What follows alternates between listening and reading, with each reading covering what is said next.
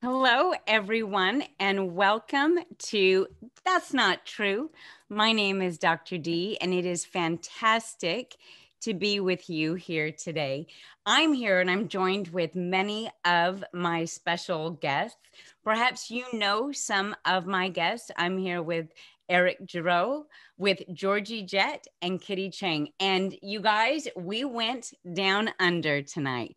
What we've got is Kitty with us from Australia, Georgie from the West Coast in Portland, Oregon, and bringing up the South is Eric there in Tampa. You guys, welcome. Thank you for being here.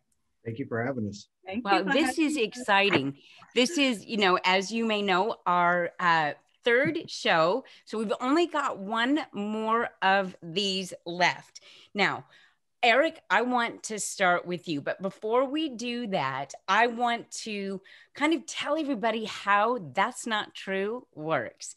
How That's Not True works is individuals just like you are writing in to ask me questions, the doctor, about maybe some health myth that you've heard, perhaps there's something that you've always followed, a bit of nutrition, food, sleep, or exercise advice.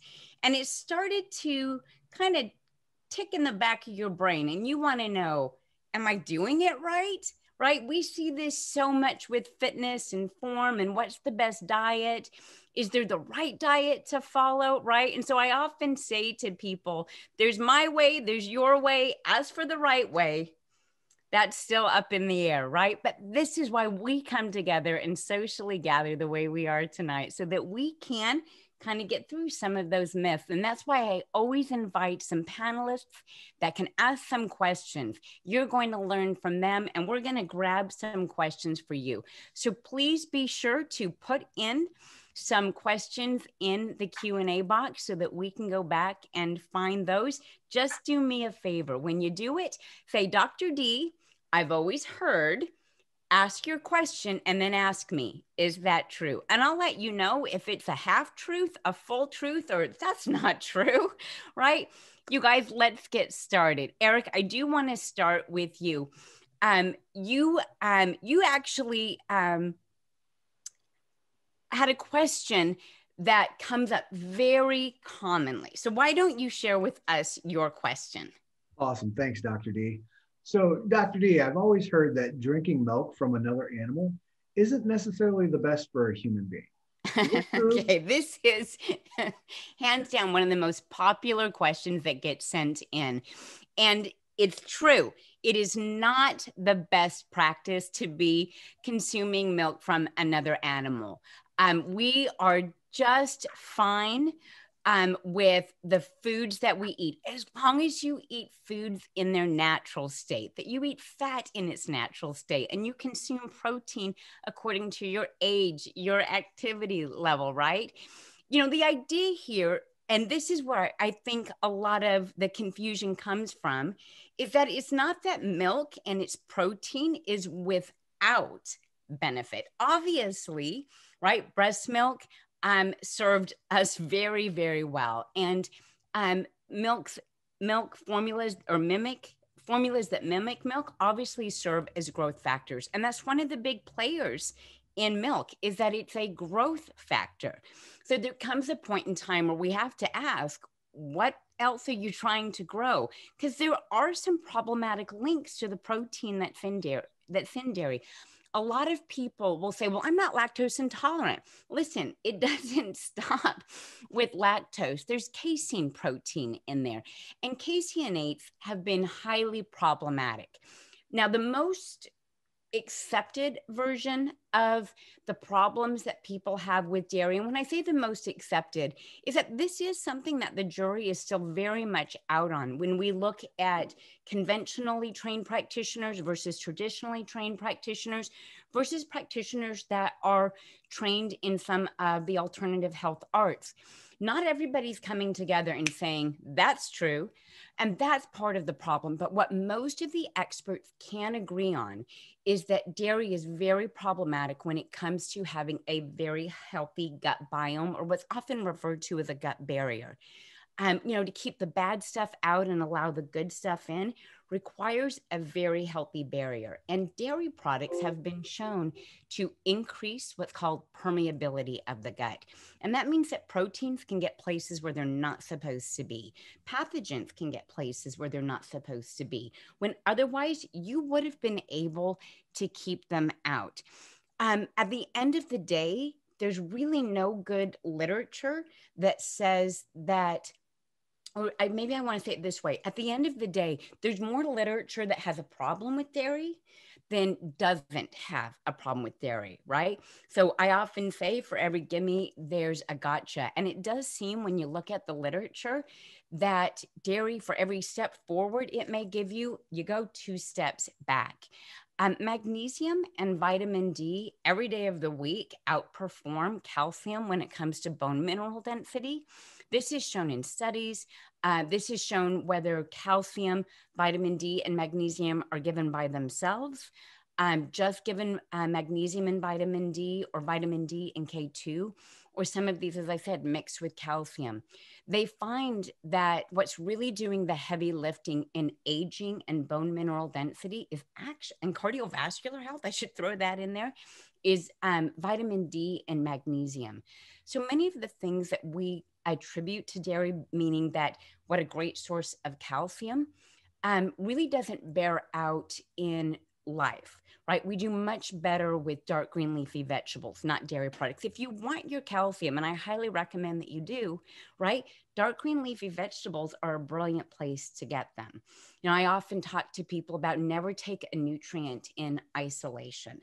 And when you look at dark green leafy vegetables, they're just packed with nutrients in addition to some functional starches, right? Things that are going to help with blood sugar. Dark green leafy vegetables are really where it's at. But what I want to go back to when it comes to dairy is that hyperpermeability, that concern that we have with inflammation in the gut. Because when inflammation is left unchecked, other hormones, inflammatory markers that may lead to immune dysfunction kind of go off the rails. And so that immune response and inflammatory response is quite significant. It's linked, whether it's over time, it's linked to a broad range of acute and chronic illnesses. Where I think most people fall short, believing that dairy is the culprit in their diet, Eric, is that sometimes that inflammation, that slow boil of immune dysfunction, it's just that. It's a slow roll, right? It's a slow boil. But that doesn't mean that the inflammation, while subclinical, isn't persistent. And we have to think over time what's happening with that. Now, the other thing I think is worth bringing up, and this one's a little less accepted when we look at the broad range of individuals. This one's a little bit less accepted, but that caseinate protein does something in the body that they call molecular mimicry.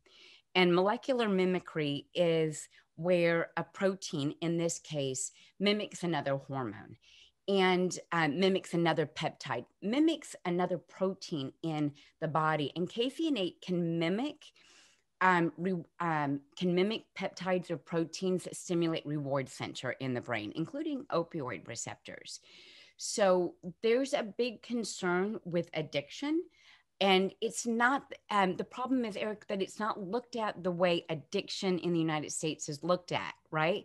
It's looked at less like a drug addiction and more like a coffee addiction. But people do have withdrawal from dairy products. They do have a hard time kicking that habit. And today the literature tells us a little bit more why.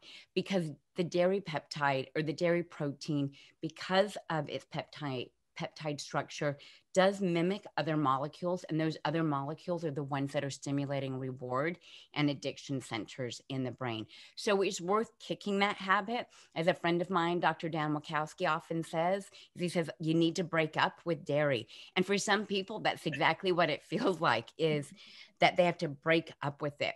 if you do still love dairy, the creaminess, those sorts of things, looking at sheep's or goat's milk is a much better option because it's not shown to have that same molecular mimicry. I hope that was helpful. I hope that was a good one. I hope it wasn't too much, but if we have to simplify it, Eric, yes, you're absolutely right. It's not a good idea to be consuming a lot of dairy.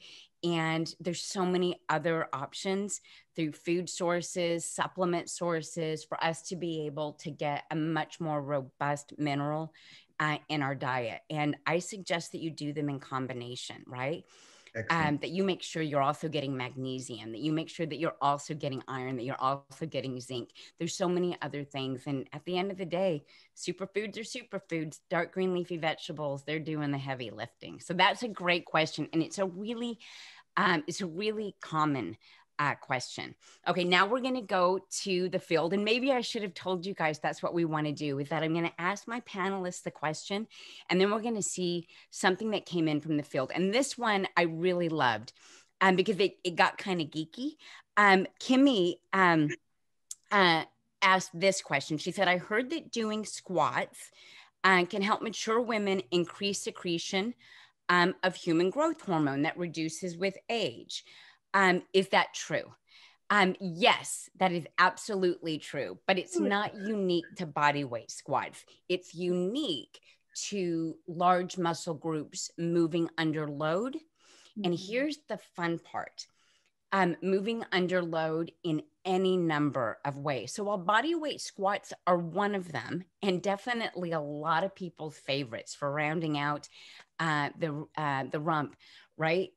One of the things that is really fun about exercise and human growth hormone is that it doesn't matter if you're cycling, it doesn't matter if you're running, as long as you do it for a long enough period of time. It doesn't matter if we're talking about an elliptical. It doesn't matter if we're talking about high intensity interval training. Maybe you're doing sprints, right? Another great way to round out the booty is to sprint all you got, right? Up a steep hill, 200 feet or better. And that's another great thing that you can do. What are other things that you can do to improve human growth hormone? Definitely keeping your body composition in a healthy or your body composition a healthy composition range, meaning your body fat percentage is to the normal, low normal, or athletic range. Interestingly enough, getting really, really lean can start to go the other direction. Hormones have a sweet spot. Too much and too little are a problem. So we're always looking for that sweet spot. And so being way below essential fat or getting near essential body fat percentage, that's not always a good idea.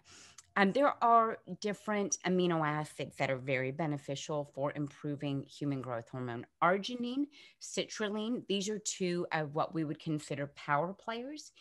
Can we sometimes it's identifying what are your risk factors for low growth hormone, and age isn't the only one that's a concern. Individuals that kind of burn their candles at both ends, that are always stressed, exercise is going to be perceived as just an additional stressor.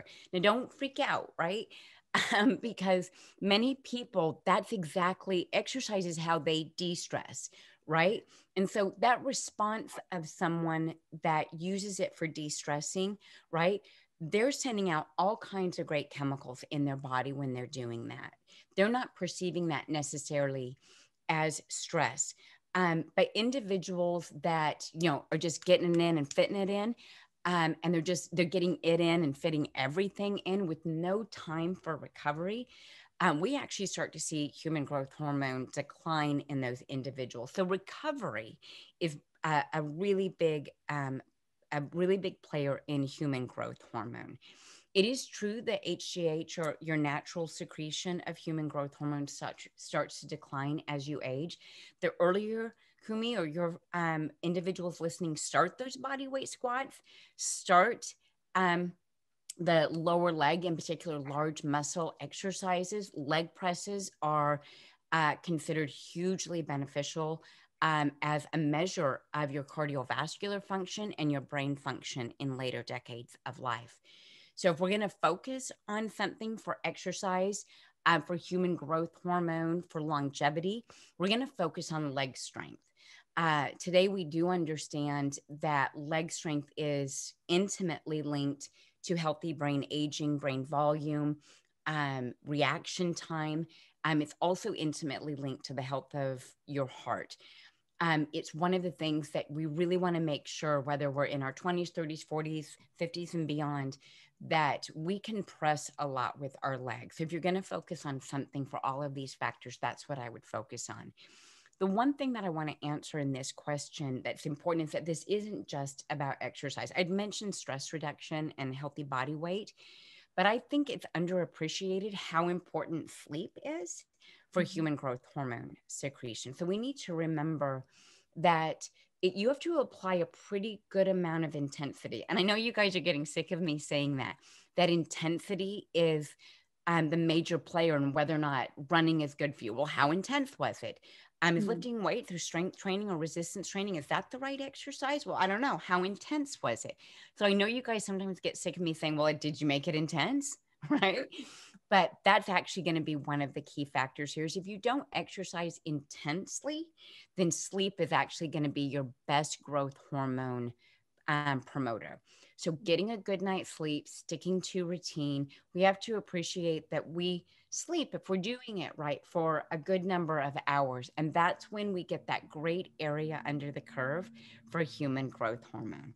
Okay, that was a great question, Kumi, one of my favorite topics to help people kind of connect the dots to lifestyle and aging. So I really appreciate getting that one. Let's go to you, Georgie. When we when you and I, because you and I worked together for a really long time, and I know that you now have grandbabies, which is very exciting. But with grandbabies also comes questions about their health and their immunity. So lay it on me. What was your question? Well, Dr. D, I have heard that the cause of eczema is limited to external factors. Is that true? That is not true. That is so not true. That doesn't even get like a shake of my head. That gets a no. No. That is not true. I'll tell you why people think it's true and why for most people, there's not an argument around this, but because eczema also goes by the name atopic dermatitis, a lot of people will just say, oh, no, that's contact dermatitis, or it's something you came in contact with. It's, this atopic dermatitis is nothing more than that. And I'll tell you that the literature is just not on their side. While it is true that detergents and perfumes, that colorants, that artificial colors and things like that, chemicals, obviously, I mean, stop it. The yard, of course, if you get pesticides on you or something like that, of course. But one of the things that I think's missing in that link is that the reason why someone can come in contact with a perfume or a colorant, a detergent, a scent, and have it cause eczema is because their body's literally having an immune response to it. Immunoglobulins are going out, antigens are being built, inflammation is starting to build up, and they're having a full-blown immune attack. We do see atopic dermatitis or eczema more commonly in children. And part of this is because they're establishing, part of this is because they are establishing their immune system. We do see less eczema in breastfed babies, for example, that get a lot of those proper immunoglobulins through breast milk. It's one of the reasons why you see some formula blends, some probiotic blends like Probiotic Plus or the Probiotic Extra for infants was formulated with what are called GOS and FOS. So this is fructooligosaccharides and galactooligosaccharides.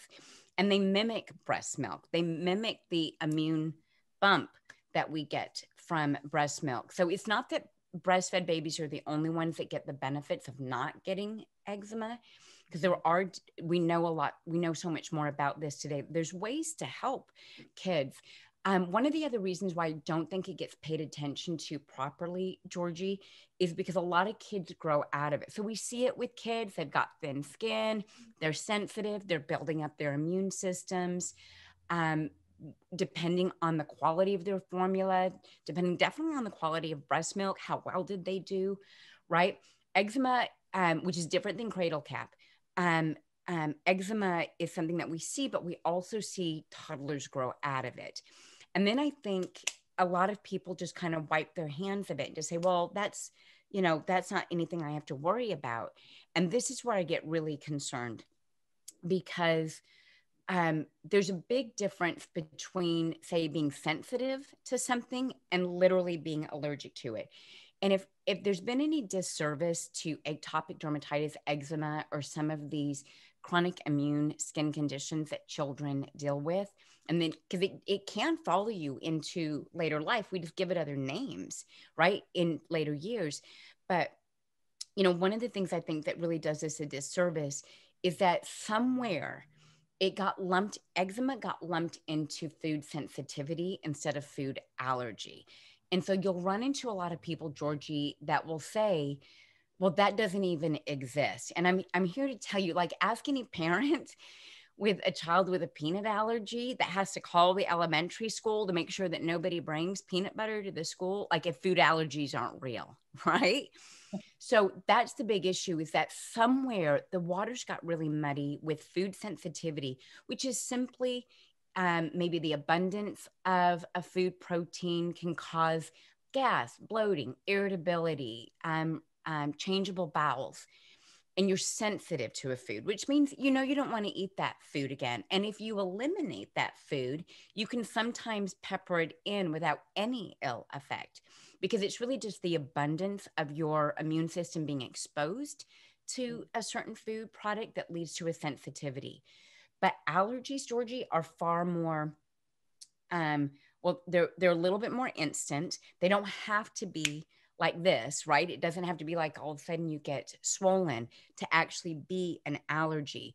Allergies, the reason why I'm concerned about things getting eczema being lumped into food sensitivity is because allergies are, they're invoking an actual immune response, an immune cascade, an immune attack, and left unneutralized, untethered, unmitigated, that goes on for a long enough period of time and you will harm the body. The immune system becomes harmed. It becomes very hypersensitive. And now we're kind of back to Eric's question about that slow boil. And then when does it boil over, and how does it boil over? In joint dysfunction? Does it boil over in, more than an allergy, but, actual atypia or problems with the cells in the gut? And the one thing that really proves that eczema or atopic dermatitis is an immune complex, an immune response, and not a food sensitivity, which means we need to take it seriously with how we feed our kids, how well we support their immune system with things like probiotics, healthy foods, fiber.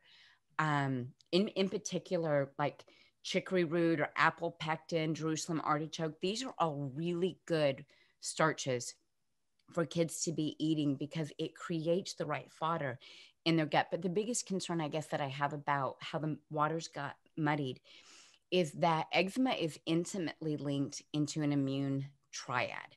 And that triad is, when we see eczema in children, we often see asthma in children. We often see attention issues in children.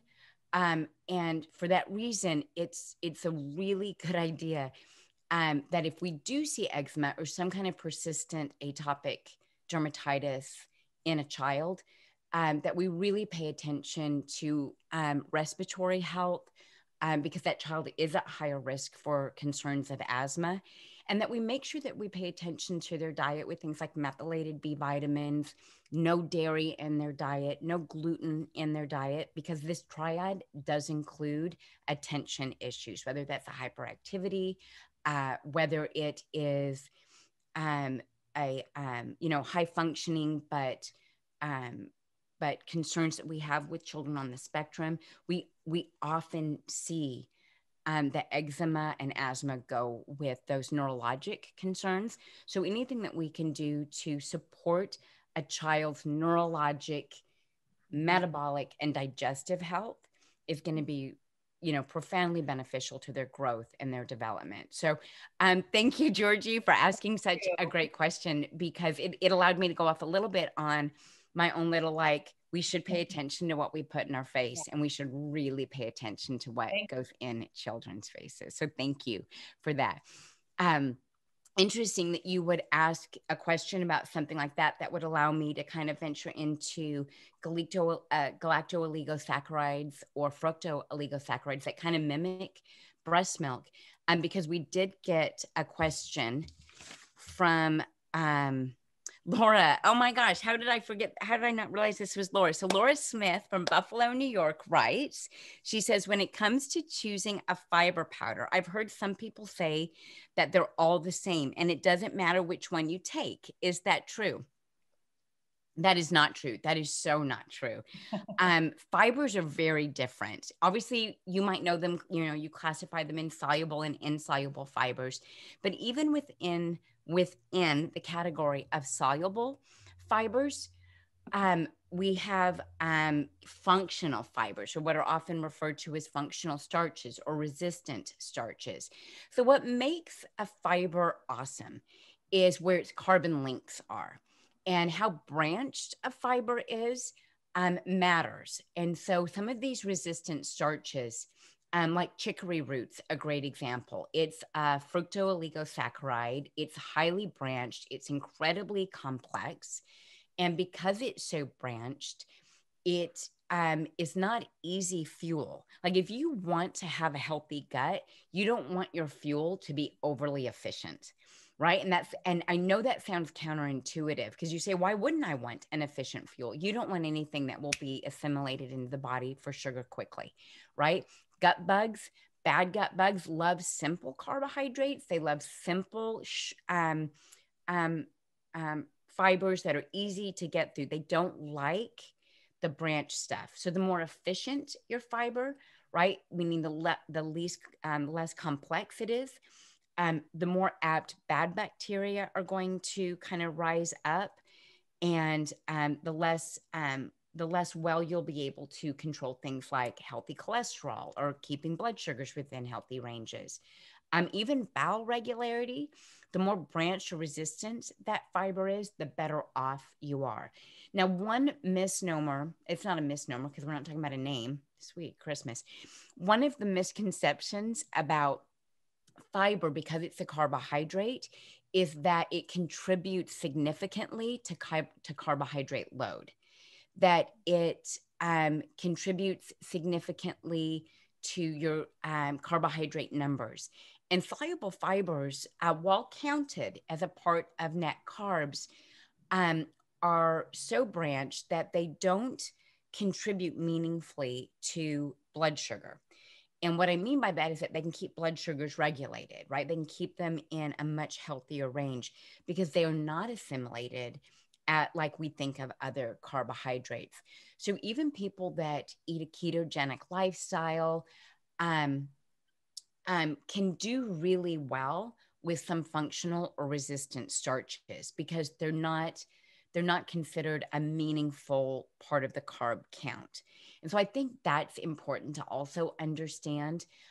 Also, one of the things to pay attention to is that certain fibers really do a good job feeding some bacteria, while other good bacteria maybe like a different kind of fiber.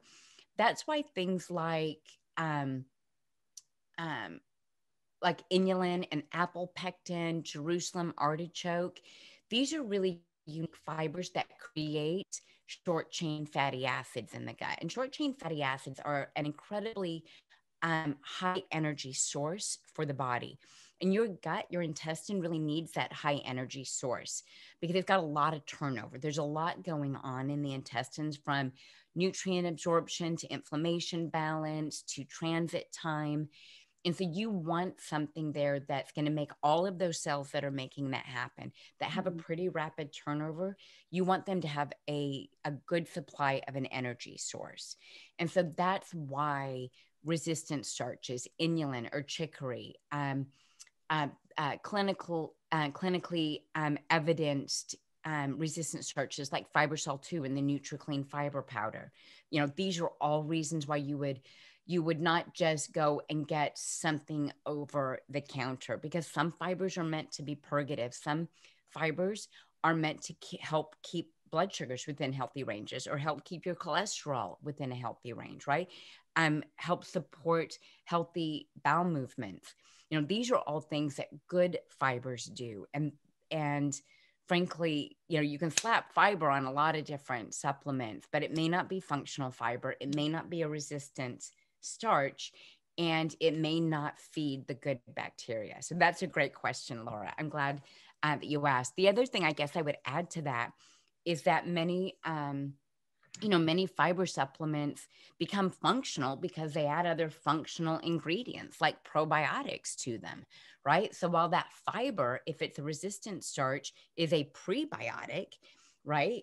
Then, adding probiotics just gives you another functional ingredient. So if you're looking at probiotics, just so you have this little bit of knowledge, you don't ever want to choose just one probiotic. As much of the fame as Lactobacillus acidophilus got is just one, right? Mm-hmm. And what we know about the way probiotics work is that you need a diversity of probiotics. You don't need a ridiculous number of them if you have a wide diversity of them. But even everything from a Lactobacillus family wouldn't be, and in this case, it's a genus, but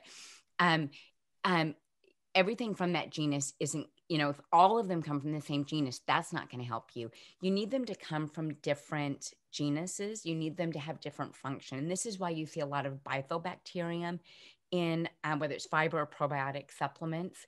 And you'll see lactobacillus, you'll see Saccharomyces boulardii, you'll see things like lactobacillus coagulans or lactospore. You'll see them coming from different phyla or different genuses. And that's what you want. You want a lot of diversity when you look at something like that. So that's a great question, Laura. Thank you for that. Let's go back to our panelists. Kitty from down under, Australia, Melbourne, visiting us. Kitty, you have been such a great proponent of 28 days of health and have really encouraged people to, get out there and move the needle in their health. And you have a question that I think is something that everybody needs to hear. So go ahead, lay it on me. All right. Dr. D, I've always heard that healthy adults need at least 8 hours of sleep per night to function at their best. Is that true? It is mostly true. Actually, the 8-hour sleep, we call it an 8-hour sleep myth. Individuals need somewhere between 7.5 and 9 hours. Let's hear it for the 9-hour sleep night, right? And it's funny because genetics are actually what dictate this. So here, I'm going to let a ton of people off the hook right now. There is something called a chronosleeper or a chronotype. And about 30% of us are like, just get up. We're awesome in the morning, right? But we're not going to be good at night. Some of us are night owls. About a third of individuals are night owls. And then about a third of people are the mixed type, right?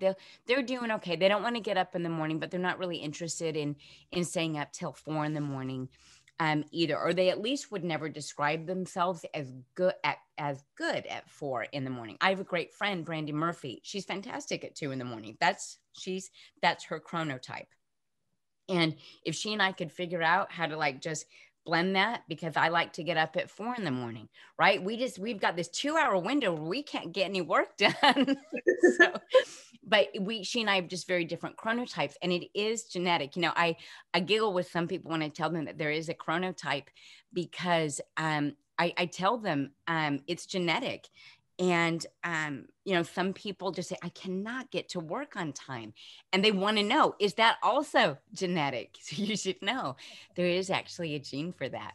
And the people that just cannot get somewhere on time. And again, it has a lot to do with the chronotype, or the way our cells listen to the clock around us. And daylight hours play a really big part of that. When the sun goes down, your pituitary gland notices that, the hypothalamus notices that. It changes eating habits. You're not supposed to eat after the sun goes down because we're not getting the right signals to digest that, to do something with the blood sugars, all kinds of stuff, right? So let's just break it down like this, because a question had come in through MA Healthy Living about, is it true that we sleep in 90-minute cycles? And I want to clarify that because it's a great part of your question. We do sleep in 90-minute cycles. That doesn't mean you wake up every 90 minutes, or that you should wake up every 90 minutes. In fact, fragmented sleepers are in a lot of trouble when it comes to brain aging. So we want to make sure that we sleep through the night. So that's how a sleep cycle works. Is at the beginning of a sleep cycle, there's non-REM sleep. We call this slow wave sleep or deep sleep.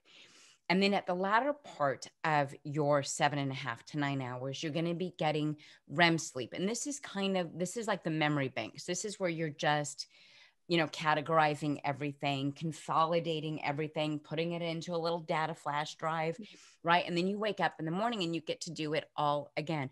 And that happens every 90 minutes during sleep. And as the sleep cycles go on, a greater proportion of that 90 minutes will be dedicated to REM versus deep sleep. So the issue with a lot of sleepers, Kitty, is that if you go to bed late, you miss out on a portion. And if you wake up, if you wake up really early, and I should clarify that, if you don't have a sleep routine, right? So normally this is what your sleep routine looks like. And then one of those nights, it's like this. Well, you're missing out because of that chronotype, because of the way our bodies and our cells work. You could be missing a huge percentage of your REM sleep, which is that consolidation, or that slow wave sleep, which is very much about brain aging and health. So what I find a better question isn't, do I need 8 hours of sleep? I think a better question, Kitty, for people is, are you getting 8 hours of sleep? Because at least here in the United States, more than 50% of the adult population in the United States is trying to get by on less than 6 hours of sleep, right?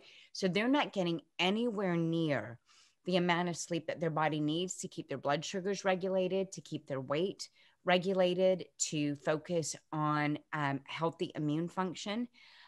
Individuals that even have like a really rough night of sleep that miss out on sleep have a 70% reduction in their natural killer cells the next day on measurement. So when we disrupt people's sleep, like let's say it's like a tone in their ear, like they think they're sleeping, but we put a sound tone in their ear. And so they just not really sleeping. We change their immunity after one night, right? So imagine not getting a good night's sleep night after night after night. Well, this is when your C-reactive protein goes up. This is when your libido goes down. This is when the centimeters around your middle go up. This is when your sociability goes down. So we definitely need to pay closer attention to sleep and the things that disrupt sleep, like temperature. Your temperature in your house should be lower at night so that you can get a good night's sleep. You should not be consuming caffeine later in the afternoon. Even you guys, because I'm one of them that says, but coffee doesn't bother me. I have coffee at dinner all the time, right? Or I could. The idea there is, what coffee does is it's thermogenic. That's why people love it for weight loss, or they believe it helps them with weight loss, right? But it's thermogenic. So it's keeping your temperature up, which means it's really preventing you from getting a good restorative night sleep. I mentioned the lights. There's some good evidence that lighting your house with like Himalayan salt lamps, that's the way to go. Not only does it calm you down, but that's a very low light, right? The lumens are very low. Like weird things, Kitty, like don't go into a supermarket after dark because the lumens in a supermarket are off the rails, right? Like how bright those lights are. And those are the things that really disrupt our sleep. So while I am concerned with the percentage of the population that doesn't sleep well, I'm definitely concerned about definitely concerned with the issues associated with elevated blood sugars, inflammation, low immunity. Probably the one that bothers me the most is the link to poor sleep and cognitive decline. And this isn't, where did I leave my keys? This is, what is my husband's name? Right? It's that kind of cognitive decline, that a lack of sleep, or why we need to address that. And this is where it gets kind of insidious, because with age comes less of those deep wave sleep cycles, less of that good REM sleep. In fact, by the time you're 70, you're getting probably 80% less deep wave sleep than you were in your teenage years. Something else that happens, besides significant risk, individuals that don't sleep, they end up having more proteins deposited in the brain that lead to cognitive decline.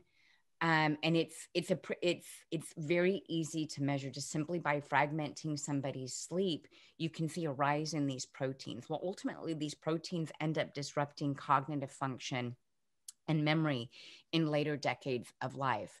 But something that we notice, and maybe this helps people get a good night's sleep, something that you can notice much earlier than cognitive decline in your 70s, 80s, 90s, is that people that don't get a good night's sleep, Kitty, when we don't sleep well, our medial prefrontal cortex, most people just refer to as the prefrontal cortex, doesn't communicate with the emotional center in your brain called the amygdala. And so this is kind of like the gas pedal and the brake. So your amygdala is an emotional center in the brain. And it's what makes you react. It's what makes you mad. It's what makes you, want to pound your fists on a table. It's the thing that makes you, be the warrior that you were, right? When we had to really be alert and fight for our lives.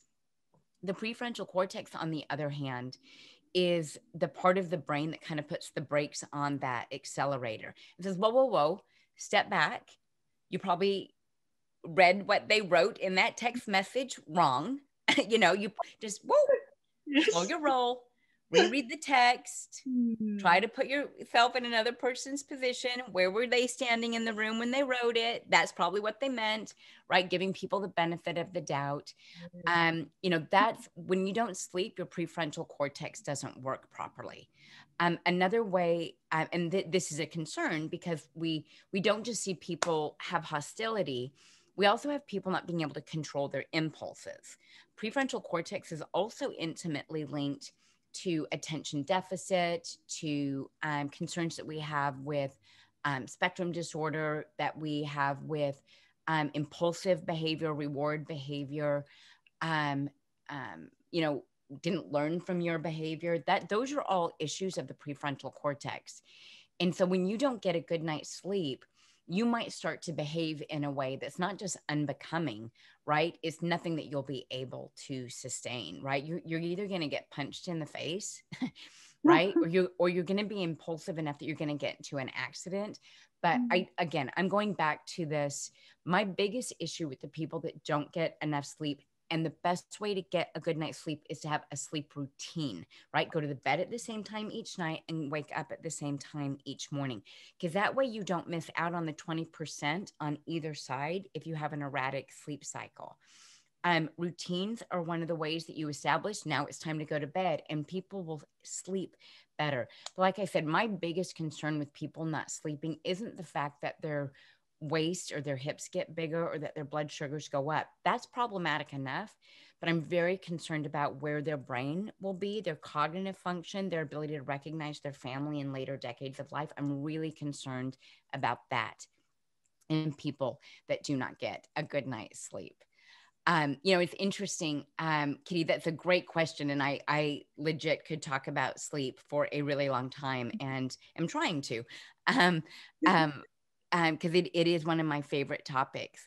But Eric, you had let me know that from the field, when we were writing questions to MA Healthy Living, one of the things that came up when you and I had a chance to talk about the fact that your dairy question was so popular. And so I wanted to ask if you wanted to come on the show, because of course that's how everyone gets to come on. That's not true, is that they've written in a question and they've been participating in the 28 days and a question gets asked. And I said, well, let's just ask that live. And so when Eric and I were talking about this, one of the things that popped up that was also a very common question, because I had previously done a talk on sexual health and well-being, was, some of the sexual health questions. And so you had actually said that you were working with a client, Eric, that asked us a question. So lay that question on me, because I told you I thought everybody would really benefit from this. Yeah, absolutely. So it's one of those things that most guys are afraid to talk about. So I'm blessed to be able to do this with you tonight. But a lot of comments and concerns were, Dr. D, you hear it a lot from guys that it happens to all guys at least once. Is that true? It is true. And in fact, I could say that's sort of true because it happens to guys more than once, right? It's normal to happen more than once. And a lot of men will get, for obvious reasons, will get very concerned about function, sexual endurance, sexual vitality. And what I want men to know is that there are multiple components to this, and all of them are within control, right? So the first one, it's, interesting that this question actually, now that I'm thinking about it, followed a sleep question, because men that don't sleep well, their testosterone. So if I remember the study, men that sleep 5 hours or less a night have testosterone that of a man 10 years their senior, right? Mm-hmm. So sleep might be one of the more impactful ways that a man could do something about erectile dysfunction or erectile concerns. That being said, there's these paths that get there. Stress is a huge one.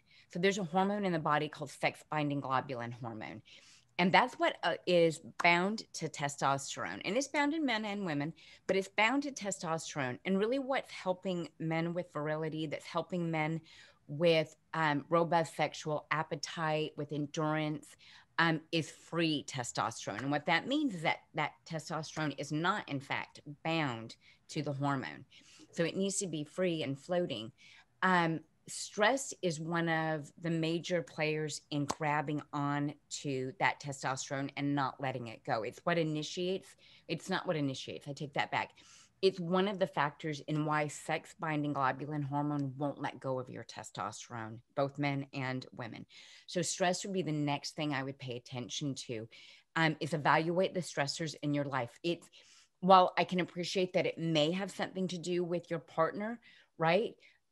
What I don't want men to fear or have concerns with is that this is an issue with their partner, meaning that they don't love their partner anymore, that they're not sexually aroused by their partner anymore. And that kind of goes back to what we talked about in the sexual health segment earlier on in our 28 days of health, is that couples that have more satisfaction, more sexual satisfaction, even if they don't have more frequent sex, are couples that cuddle, that have an intimate touch regardless, whether it's a sexual touch, they have intimate touch. And so stress is going to be one of those things that we pay attention to.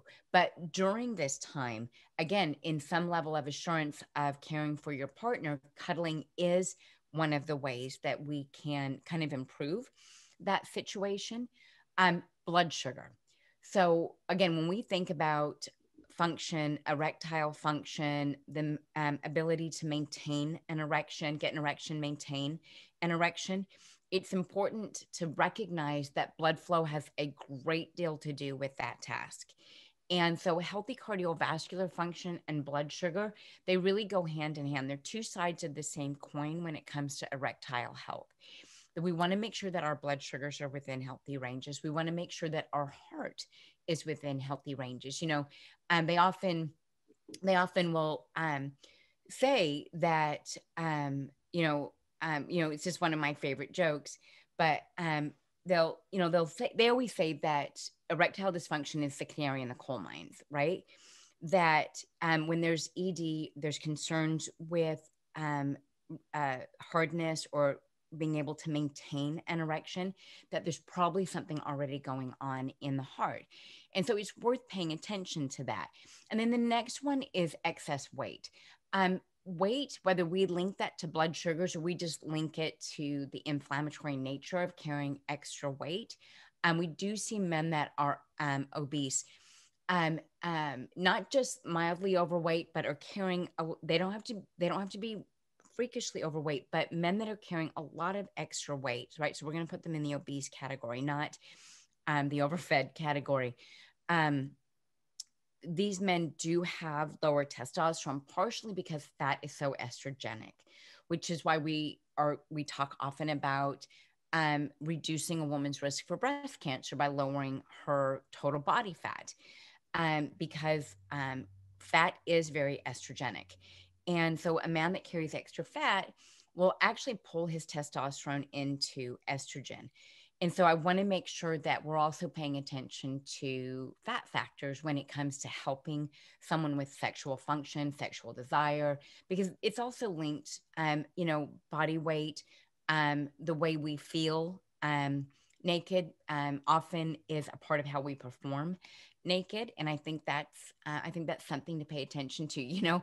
My mom told me that a way to a man's heart is through his stomach. I found out much later in life, Eric, that my mother was aiming too high, right?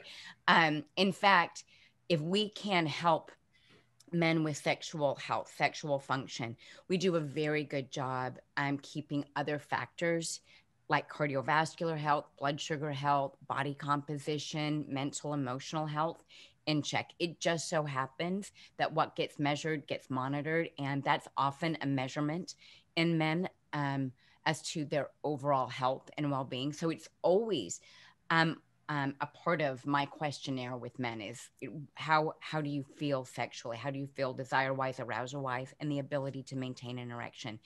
Because it is that canary in the coal mine. It does help the practitioner. It does help the spouse, the partner, identify when there might be something else going on. So I appreciate, Eric, you asking the question, because it's not always an easy question for people to ask. And yet it's so important for their well-being. Sexual health is really important for individuals' well-being.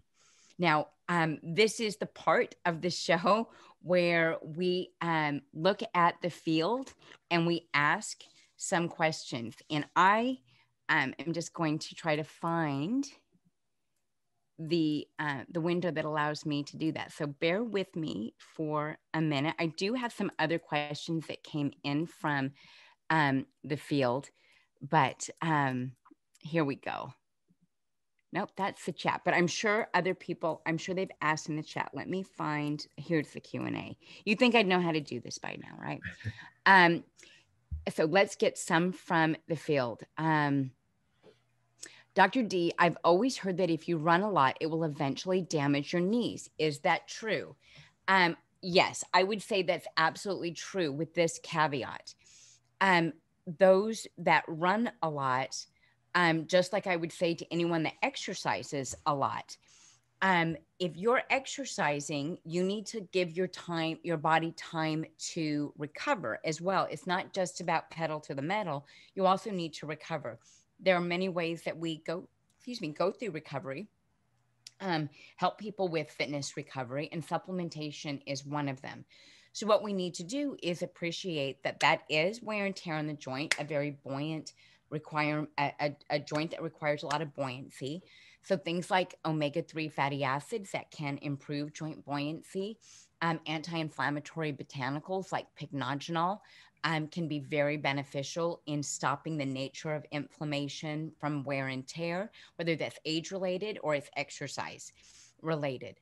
Hyaluronic acid isn't just for beauty or SkinCeuticals. While we often will have precursors to hyaluronic acid in skincare products, actual hyaluronic acid in skincare products, um, hyaluronic acid in the joints continues to make them slippery. It's called a gag. And these gags um, create that synovial fluid, create that joint lubrication. And so, supplementation, rest, obviously warming up, greasing the groove. I think this is running is probably where that came from. But, all of those things are things that will improve the longevity of the joint. Doc, can I ask you a question on that one? Yeah. What about um, the actual what you're running on? That's Like that's surface. that's a great point, Eric. So obviously different terrain is going to produce different it's like different data points underneath your feet, right? So trail running is not flat, it's not consistent, and that's like an agility balance type of thing. Someone may say you're also more prone to injury if you don't have a stable or flat running surface, right? But there is some level of trail running that kind of brings us back to like all of those more data points on our feet, kind of 5-finger type stuff, where we become better balanced, more agile, easier to react, bob and weave in a run. And then there is, the benefit of having the benefit of being able to run on a track maybe made out of recycled tires, something like that. Maybe Paul Allen can get one of those, who owns Nike, maybe he can get one of those in all of our neighborhoods, but made from all of his shoes. But there are huge benefits to running on a more buoyant, more forgiving space like that. And so some of those recreational tracks can be just the thing to do to maintain longevity of the joint. That's a great point. So, Dr. D, I've always heard that it's okay to drink your water recommendations for proper hydration all in the morning and then leisurely drink in the afternoon so you don't stay up all night going to the bathroom. Is that true? I'm going to be honest and tell you that that doesn't sound true, but I can't say no, it's not true. And the reason why it's not true, I've had to go through a couple of things in my head.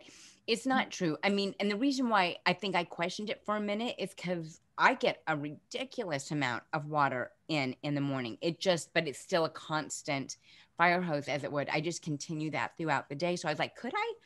So, no, I mean, the way the kidneys work, they're not holding on to that and being like, Georgie, we're just going to hold this water over here for a little while because we know that you're not going to drink as much later, right? I do, however, think that depending on age, bladder strength, muscle strength, being able to the detrusor muscle that actually helps us hold urine in, I do think that is a critical factor in whether or not someone's going to drink late at night. I often get asked questions about isotonics at night and can I mix them in less water, because I'll just end up getting up in the middle of the night to use the restroom, and that's perfectly acceptable. It's far more important that you get your nutrients in than you worry about the osmolarity. When they're on an empty stomach, you've already improved that, one of the factors that we require for isotonicity and rapid movement. At the end of the day, fat is what stops something from leaving your stomach. So please don't worry if at night you decide to mix something with less water.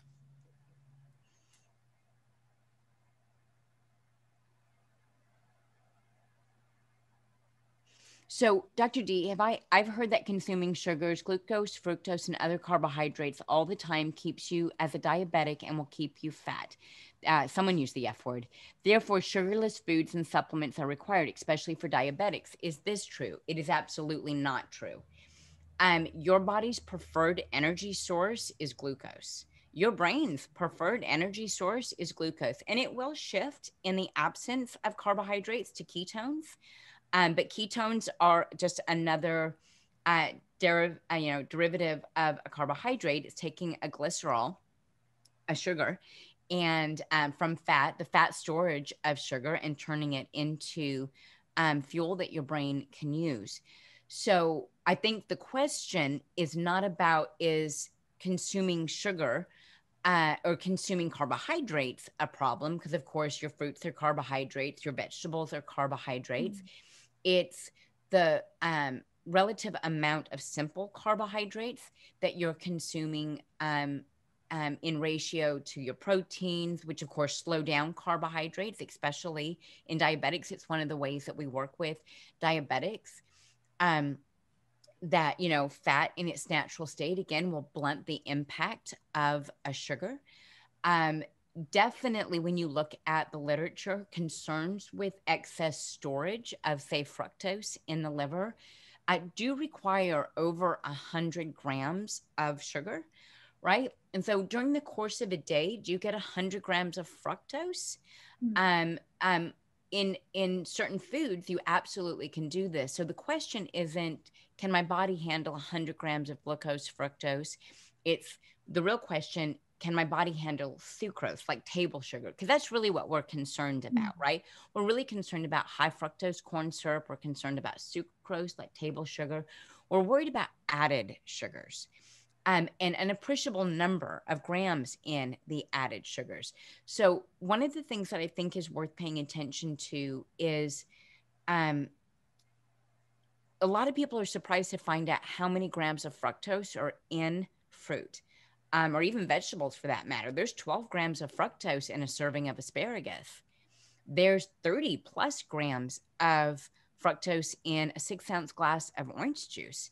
So, and obviously, if you're eating the orange, which is preferred, right, you're going to get some fiber, but you're not going to get a meaningful amount of fiber to really blunt that the same way protein or fat in its natural state, or some some fibrous vegetables would help you there. So the question is more about sugar is keeping us fat. It's also keeping you in a state of a massive oxidative stress. But even with that, it requires a pretty good gram dose for that to be the case on a regular basis, not the total daily load, but what are you consuming in one sitting? And that's my biggest concern. Even for a diabetic, their concern is in a sitting, right? Okay, but it's a great question because there's a lot of misunderstandings about sugar. Dr. D, I've heard that we need prebiotics in addition to probiotics. Is that true? That is true, but I think people underappreciate where their prebiotics are coming from. They're coming from your vegetables and your fruits, mostly from your vegetables, far less from fruits. Fruits are, percentage-wise, are going to be far more sugar than they are the fibers that we need that create that prebiotic load. I mentioned some prebiotics tonight, inulin, chicory root, Jerusalem artichoke, apple pectin, fibersol 2. These are all prebiotic fibers.